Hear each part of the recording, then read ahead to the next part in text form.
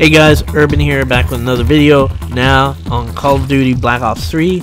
Now, I've had this game since day one. I actually played it since day one, but I didn't like it too much at first. I liked the multiplayer, but the campaign, I wasn't feeling it too much. But I gotta say, after I played the Hypocenter, everything just started to kind of get like super awesome. So basically, I'm making this video to let anybody know, maybe if like, you know, maybe if you played it for a little while, or you played it first and you weren't really feeling it. Like, if you come from Destiny, it's going to be a little different because you're very limited on the gun choices you have, and it's not like the same thing. You don't just find guns. You have to actually level up to a certain point to get your guns, and then you actually have to level up those guns to get like attachments and things for those guns. So basically, you have to actually play with, first you have to level up your character, and then at certain levels the guns will unlock, and then you actually have to level up the guns themselves. So like, if you want to get like really cool scopes and like silencers and shit for your for your pistol, you're gonna have to use your pistol, because that's what I noticed off the bat. I was like, whoa, I got my, you know, I noticed that my pistol wasn't leveling up. You got to use it, and it's really hard sometimes to do that. Like, I actually played through the end of this mission using my pistol because I wanted to level it up to, you know, and man, it wasn't as hard as I thought. Actually, it wasn't as difficult as I thought, but you can see I just died right there. This is actually one of the things I don't like. It's I have a very hard time justifying, you know, justifying it, because not that I have to justify anything, but you know, it's just that you know, it's tough because when I think about Destiny, you know, I had to start over here, right? But in Destiny, it's the same thing. In Destiny, you know, you have the darkness zone, and you start over. You have to start over at the checkpoint, which is exactly how this is.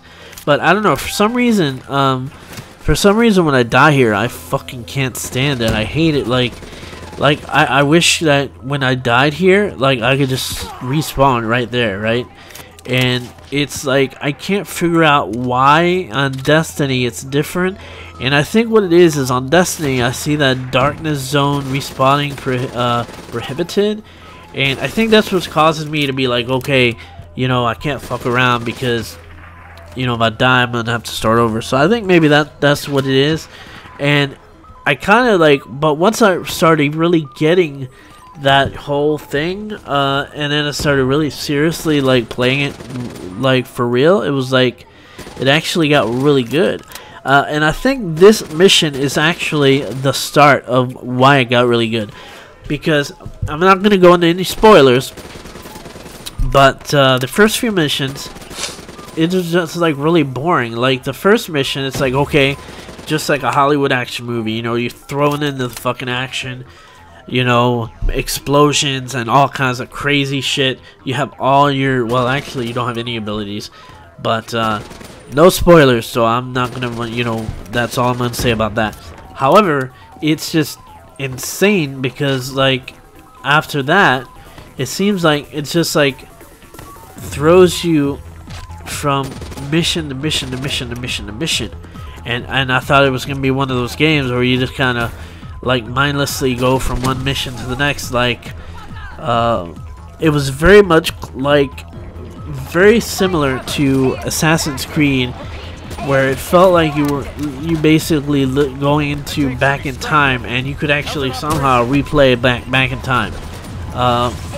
It turned out to be part of like the intro mechanic and to teach you part of the game, and so it wasn't actually the missions. There was all one mission. So after you get through that, the next couple missions, they're pretty crappy, but then it's like plot twist, and then some really crazy shit happens, and then you start to get into it. So I started really getting into it after that. You can see right now I've got my fucking like well, now I got the rocket launcher because I'm shooting that big guy right there. But yeah, I mean, you saw I got that machine gun. I love that machine gun. That's my favorite machine gun. And that's the thing. You really gotta find out about this game. I had a hard time. I didn't really find any videos on YouTube that really told me anything, but it was like I just figured it out. And the crazy shit, man. Like I went to something called like it's something like immerse yourself in combat or some shit. Some kind of a combat simulation, and I spawned in there with this gun. I'm like, holy shit, man, what the fuck is this? This is awesome.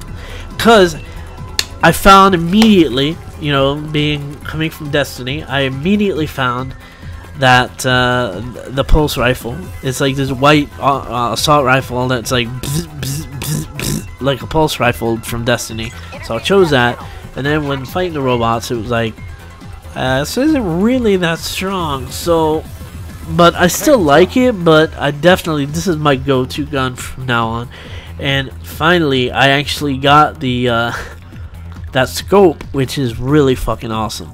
I mean, that is definitely one of the best guns in my opinion. That probably will change, but I mean, this game is, I am fucking loving this game, man. I mean, if you were on Twitch, man, with me when I was playing the game, oh dude, if you heard me, man, oh, I sounded like a bitch, dude. I mean, I had some stuff going on in my life too, so I was a little bummed out about stuff.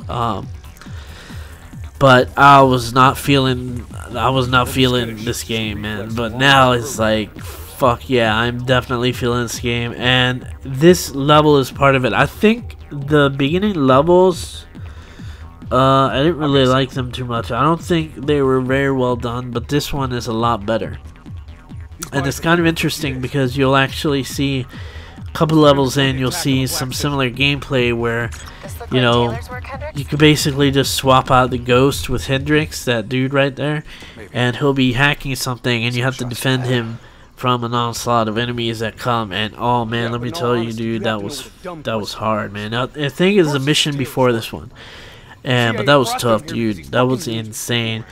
But yeah, this is really amazing, and I just had to say that. And the other thing I wanted to talk about real quick is that I was actually, because, you know, I got my setup at home now with, I got my new iMac, the 5K iMac. It's like crazy, like I literally, it's insane. I am actually like psyched about a computer. Like you have no idea how long it's been since I've been like that excited. Like, I don't know if you remember, like when you were a kid. When I was a kid, I was very into video games, and what would happen is my mom would take me into Toys R Us, and I would like just fucking run straight to the video game aisle, and I would be like palms on the glass, like a fucking dog looking at food, and I would just love that shit, dude. And that's how I feel about this computer, and I swear I've not felt that way. Like, I have a gaming computer that I built that's really badass, but still it's kind of like, you know, I haven't felt like, it's like, you know, it's like, so it's a gaming computer, okay, well, you know, whatever. But this computer, it's just like insane, man. Like, if you were into computers, you remember the first time that you got a monitor that supported 1600 by 1200 resolution, and you fucking loved that, and that shit was tiny as fuck, dude. Like, you were the only person that you knew, like adults would come by and be like, I don't know how you can see that shit, man. That's so tiny, man. It's gonna ruin your eyes. Well, they didn't say the word shit, but, you know, I paraphrase. What can I say? But it was just, you know, this is how I feel. Like, it's like, this literally is like, I mean, I turned this on to 5K, and it's literally too small. Like, I use 3K, which is not really, you know, an official resolution, but the pixels across is like 3100 or 3300 or something like that. So I call it 3K. It's actually an official resolution. If you go into display preferences, it's like, you know, like the Mac Retinas, they have like the standard, and then they have bigger text, and then they have more space. All the way to the right, more space is the 3K one.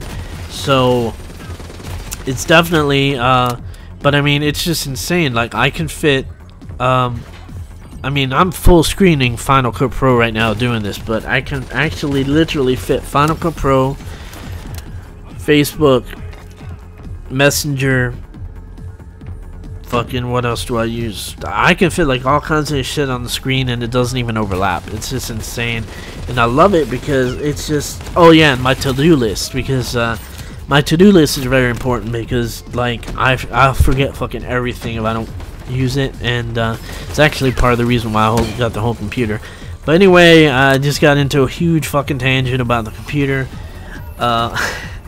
What I was trying to tell you is, yeah, so I got my setup right now, and I have my Xbox back on my computer stand desk, and so I was like listening to some stuff on iTunes that I took from YouTube, you know, some positive, like Brian Tracy and some other, you know, success gurus, and because I always listen to stuff in the background while I'm working, and I was like, wait a minute, I got my fucking Xbox right here and it has YouTube on it. Why don't I make a playlist on YouTube with success videos and positive motivation videos and play that on the left? Because I was actually, now I've never really been like one to like go on streams on Twitch and just sit there and not do anything, because it's like, to me it's like, it's a waste of time. It's like, dude, I'm just sitting here watching this dude play games,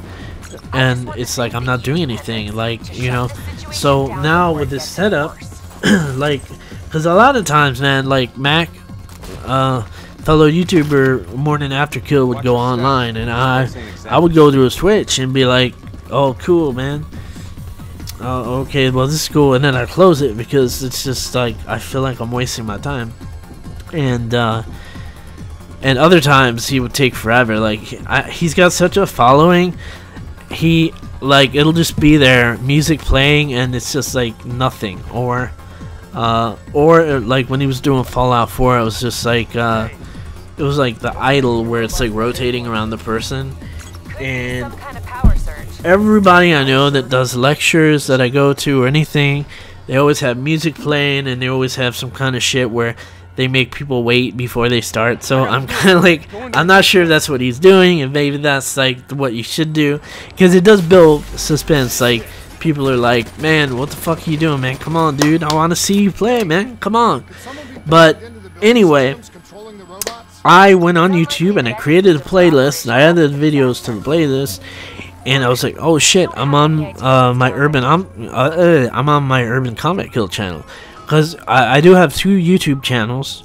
One that I post, I used to post tech videos, unboxing. Now I don't feel like doing that anymore. I'll just do what I feel like doing. If I don't feel like doing it anymore, I won't do it. And pretty much, I mean, it's just like, I was like, well, fuck it, I'm just gonna leave it here. And I will because it's my Xbox, you know. I figure, you know, because you have to, well, you don't have to, but you can sign in through Xbox One in YouTube as a user, and then you can actually upload videos directly to YouTube from the Xbox One, or you could do some other shit or something like that. But I was like, why don't I just use Urban Combat Kill, log in from YouTube, on the Xbox, and that way any communication or anything I have to do on the Xbox would be done through my gaming channel. And you know, the playlist is already there, so I can watch it, you know, from because I have like so many playlists on my other channel, man, it's insane. I have like martial arts playlists, and like workout playlists, and just favorites and videos to watch later and stuff like that. It's just insane. But yes, basically, so I wanted to tell you about that playlist because it's one of the things I do, is I just listen to non-stop, like, self-help material, like Tony Robbins, Brian Tracy, just anybody, you know, my mentor, Raj Bazar. You know, I just listen to it in the background all the time, and it really helps. I listen to stuff while I sleep. Pretty much, if there's a guy, right, he has a video blog, and it's something that I'm having trouble with, I'll fucking loop that shit while I sleep, and it actually helps out with the problem. Like, your brain is literally like taking in everything all at once. So even if you're just working and you're listening to this positive stuff, it will change your life. And I wanted to mention that because you guys are able to see the playlist, because it's a public playlist, because I made it public, because like, why the fuck am I gonna make it hidden? Like, why the fuck do that, right? So it's public, and I just wanted to tell you that about that. And that's pretty much it, man. I mean, I am actually psyched. Like, I actually want to replay some of these levels like co-op, man. Like, I want to find some people to play these levels with.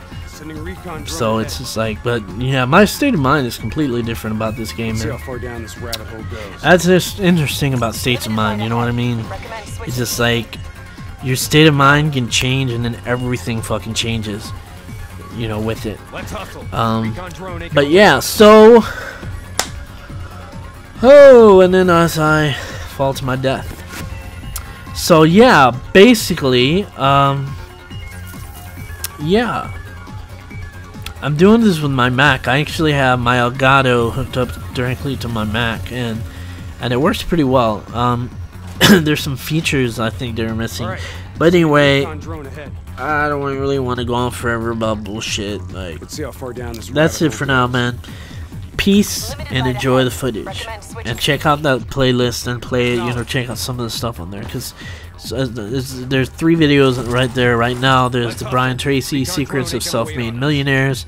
There's Jim Rohn, a message, personal message to you from Jim, which is kind of a vague title, but it's very good. 2 of those videos are must watch, because they will completely shift your perception of just life in general, because the powers that be, the government, society, your friends, your parents, the Matrix, whatever you want to call it, they really fucking have beat it into you since you were a little kid that life is the way it is. And you know, they kind of told you that you can kind of go after your dreams, but then at some point it kind of just died. So, and then there's also so many questions you have, like, well, how do I do it? You know, I mean, there's only so many people that, like, you know, Bill Gates, Steve Jobs, people that have become rich, people that actually have ideas. All the ideas are taken now, blah, blah, blah. There's so many excuses why we can't do it. So, I mean, it's really all it is little bits and pieces of vital information that you were never told. Well, if this shit was here at the time of the disaster, in quite the way that you needed to be told, so that you understood, you know, how the universe and how life works. So check those out and enjoy the footage. Peace. Diaz, you have to stop this. Whatever happened with you and the others, you have to end it. I am really die.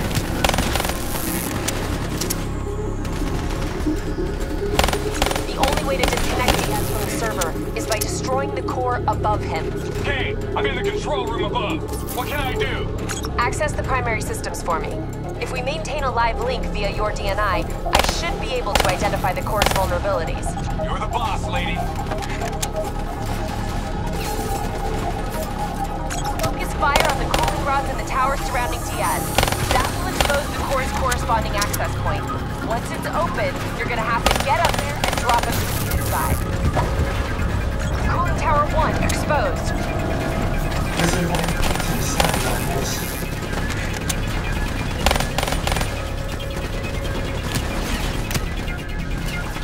Let Focus your fire. mind Take out relax. that cooling tower. Let your thoughts drift.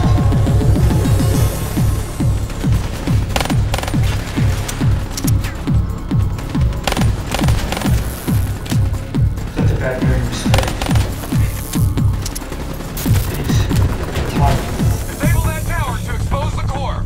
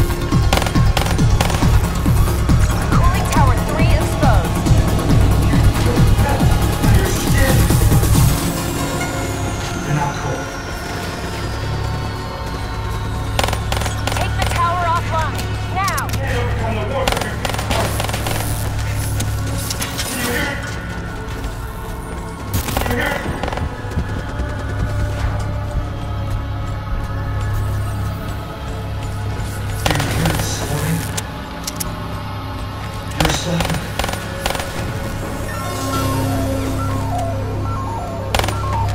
You are in control. At peace.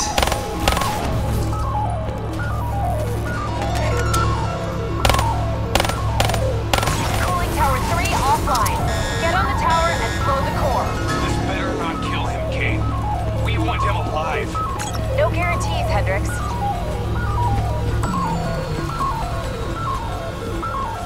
Get on that tower and get a grenade in there.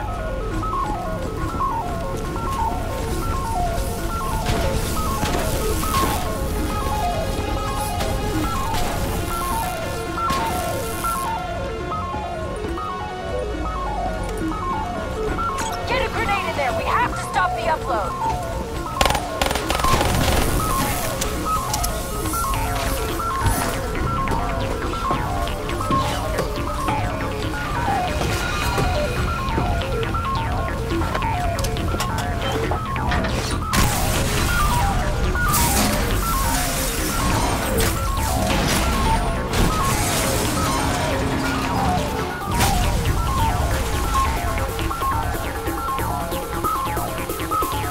Can't afford to lose him, Hendricks. Have to interface. Get whatever data you can from his DNI.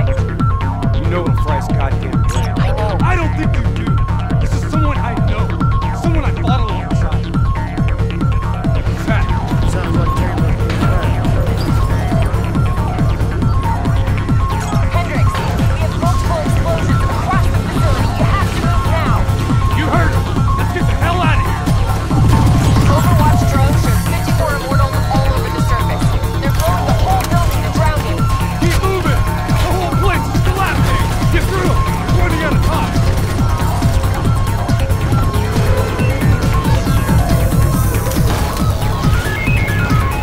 Don't stop. Move, move, move.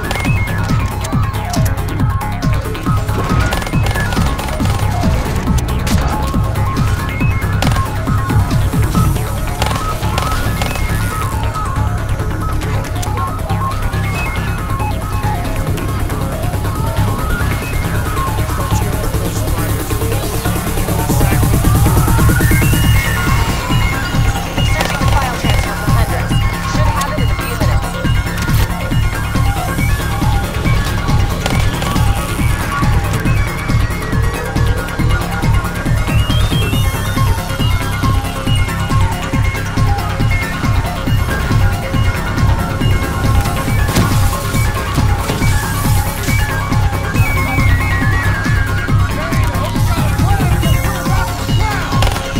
All right, I'll talk you through it. Open that door and... All right, I'll talk you through it. Open that door and flood the lab. You insane? Not if this works. Your lungs should have more than enough air to get to the surface. Okay, if this goes wrong, I'm gonna come back and punch you.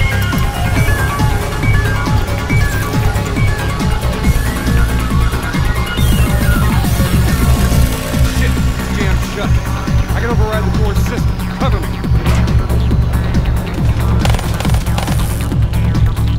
Just a few more seconds.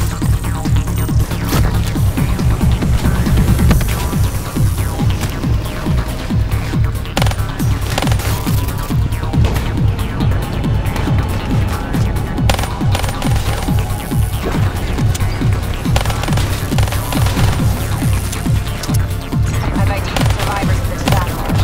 Sebastian Kruger and Dr. Yusuf Salim. all in good time, Kate. We got a bigger problem right now.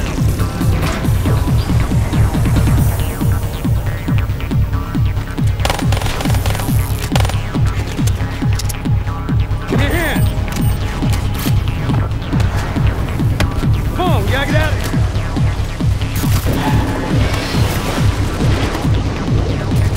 What now, Kate? Above you. Marking your HUD, Hendricks.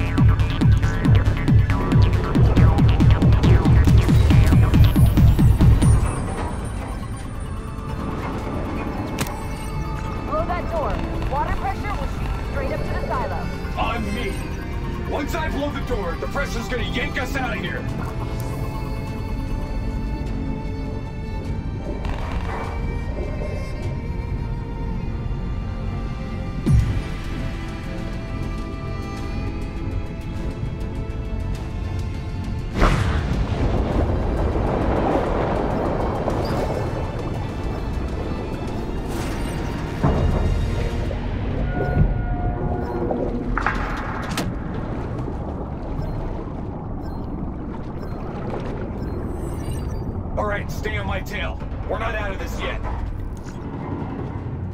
Heads up. Spotted a swarm of depth charges headed your way. Stay clear of them. No way around them. We need to take out those charges.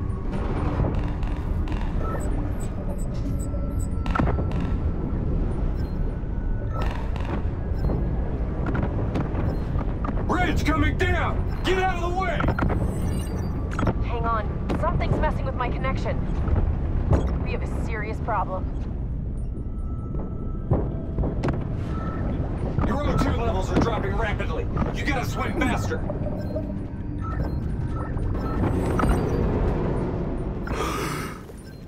Grab it!